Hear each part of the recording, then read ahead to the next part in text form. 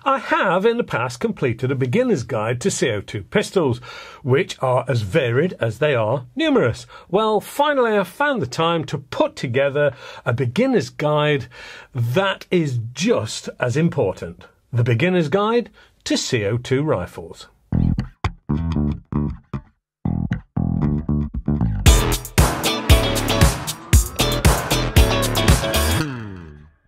Hello and welcome to AAR On Air. Today it's the turn of the CO2 rifle. This is another big project to try and help people understand what the fuss is all about around these guns. And I will probably explain why a lot of people start with these when entering the sport. I'll be looking at the different types, uses, loading and gassing methods, extras, tuning, costs, maintenance, ammunition, and just how much fun you can have with these. Before I start, I must point out this is mainly aimed at newcomers to the world of airguns, but with the hope that some old hands can still enjoy and maybe learn a thing or two from it as well. Now, there is a heck of a lot to get through, so here goes. What is a CO2 rifle? Well, it is basically an air-powered rifle powered by carbon dioxide, which is supplied in many different forms. Starting with the familiar 12-gram CO2 cartridge, which has similar siblings in the form of soda siphons, emergency life jackets, tyre inflators, etc. But there is no threaded end on these, and of course this is carbon dioxide, so in most cases they're not interchangeable with other products. They work by fitting these into a gun which pierces them when tightened up. The gas is then released in measured amounts when you pull the trigger, sending the pellet or ball bearing down the barrel towards the intended target. How fast? Well, that is determined by many factors, including primarily how much gas is released when you pull the trigger. This amount is usually set by the factory when the gun is made, but often can be adjusted to suit the individual. But be careful to make sure it doesn't produce more power than is legally allowed in your area. Police forces don't take kindly to that. But of course, the more air released each time means more power potentially, but the trade-off is fewer shots from each capsule. There are many more options and sizes of CO2 cartridges. Firstly, the dual method. This can be back-to-back, as in this,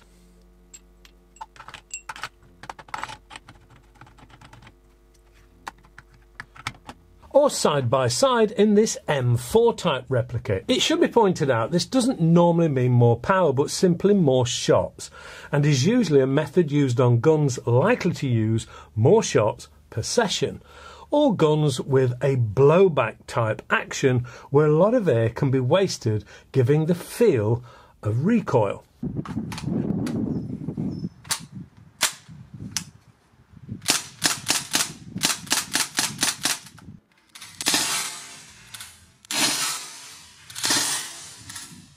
The other option is to use a larger capsule to supply a higher reserve of air. This normally takes the form of an 88-gram item, which naturally does supply a greater reserve of air, but it's heavier and bulkier and naturally more expensive. These are screw fitting heads rather than a clamp in method to pierce the capsule, but that doesn't mean these can be removed once fitted, because it still pierces the end, and removing it would result in losing all the air from them. The issue can be that sometimes these will also leak air slowly if left in a gun unused for long periods of time.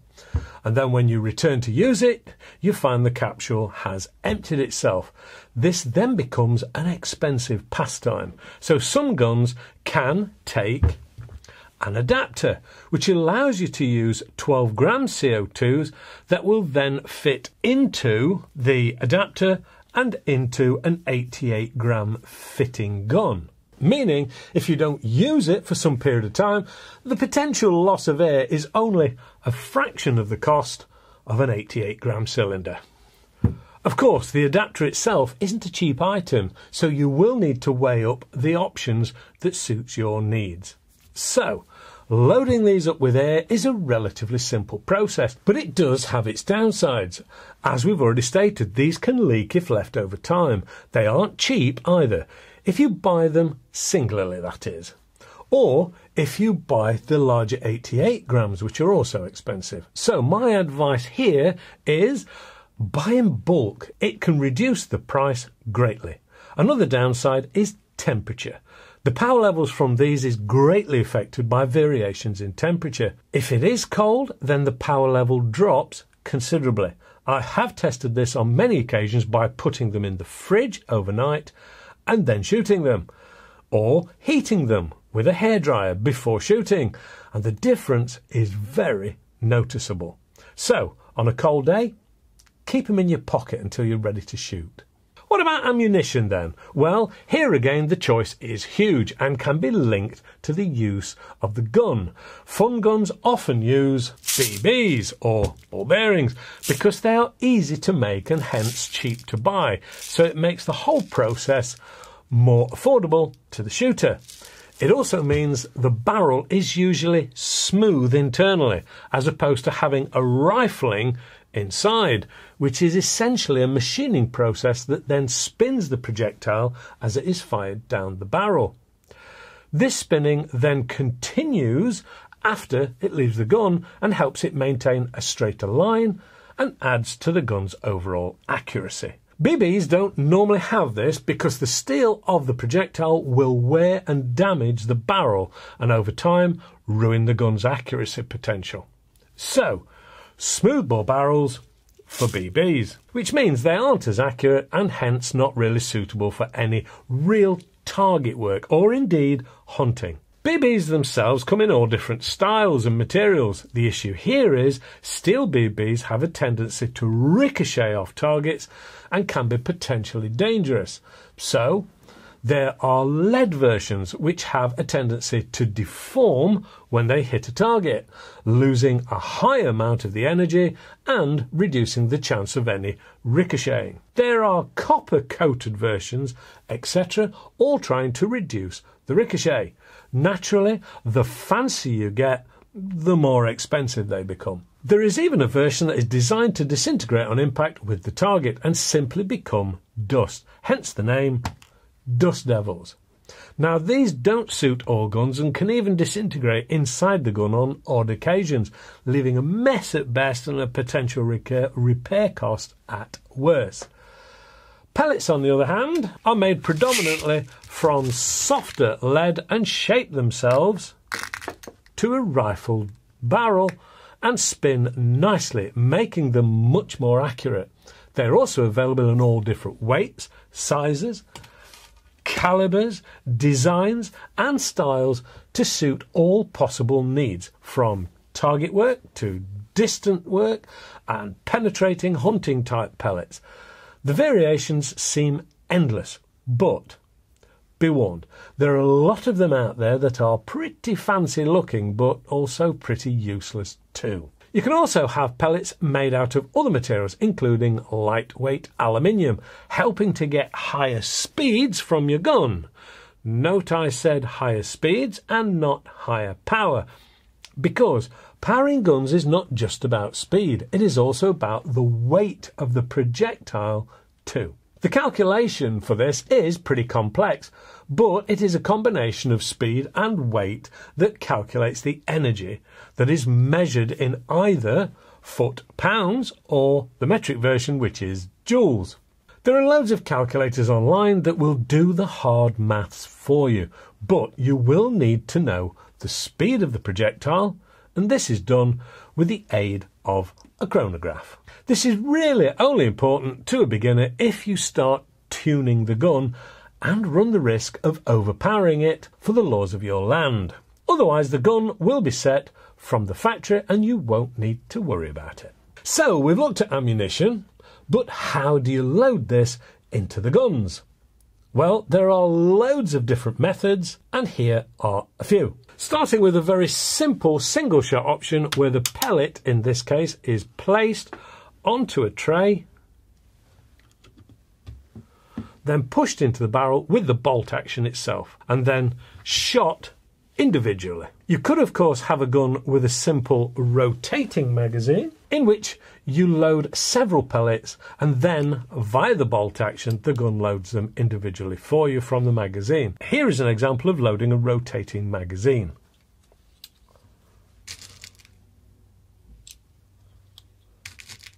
You could be using a replica gun in which the ammunition is loaded into an upright magazine type, and the trigger or the blowback action of the gun loads the next shot from the magazine. Here's an example of that.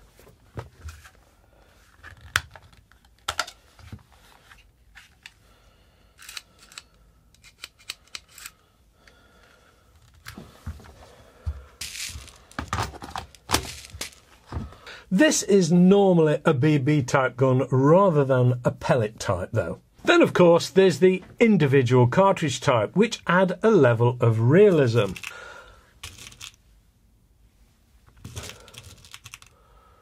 And in the case of the underlever, an immense amount of fun too.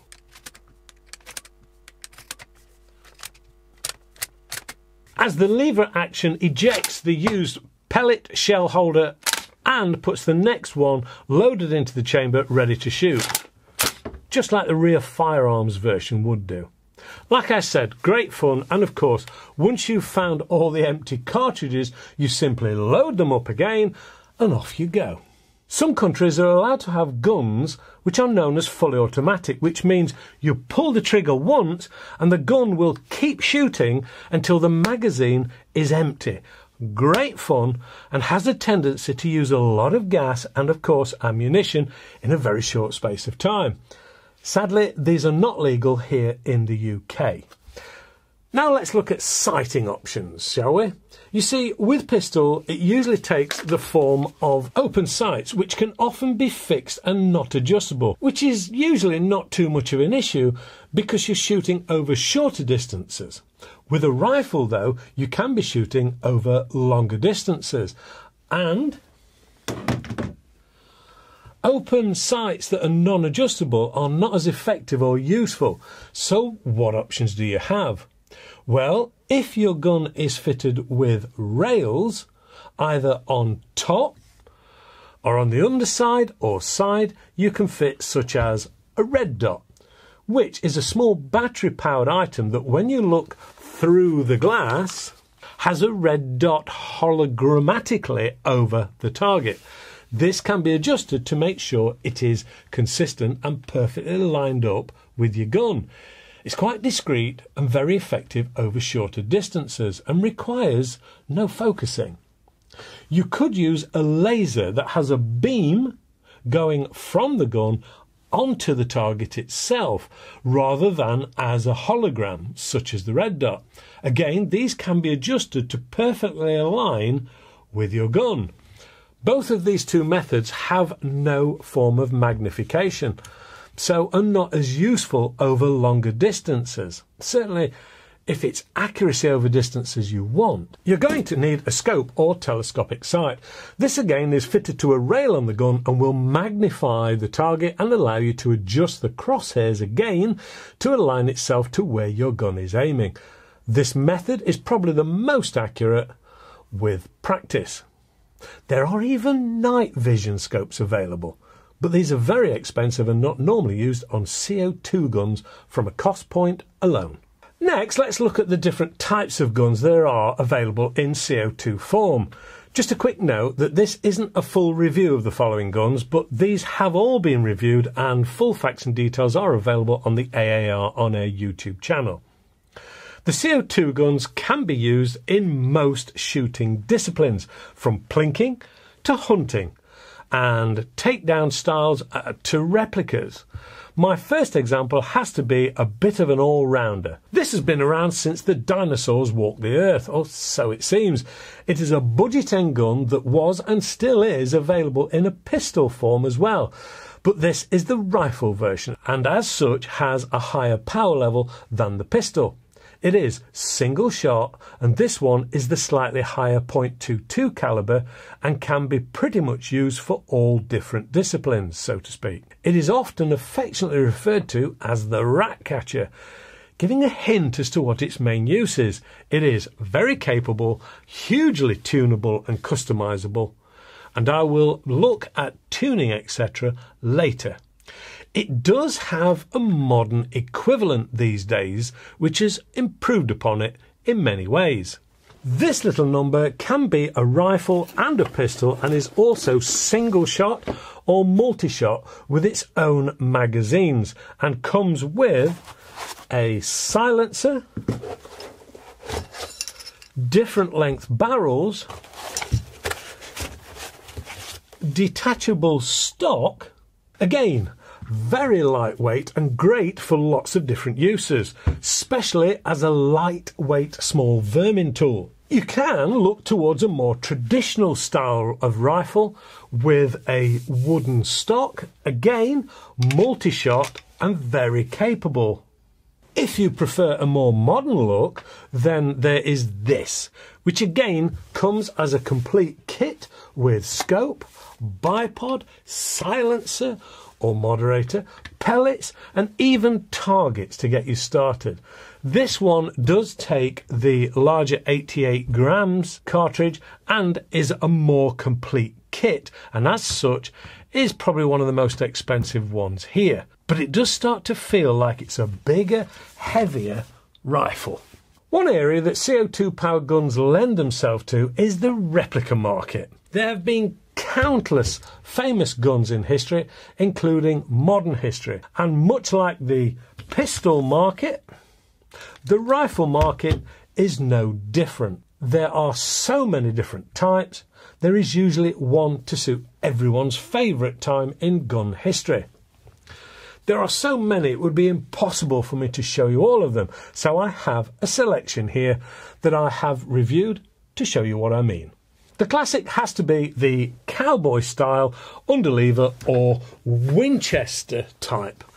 I have two of them here, both pellet firing, but there are lots of different styles of these available. This one is known as the Wells Fargo and is wood and brass with an 8-round magazine that fits neatly into the side and uses either the 88 grams CO2 or we'll take the adapter that we looked at earlier.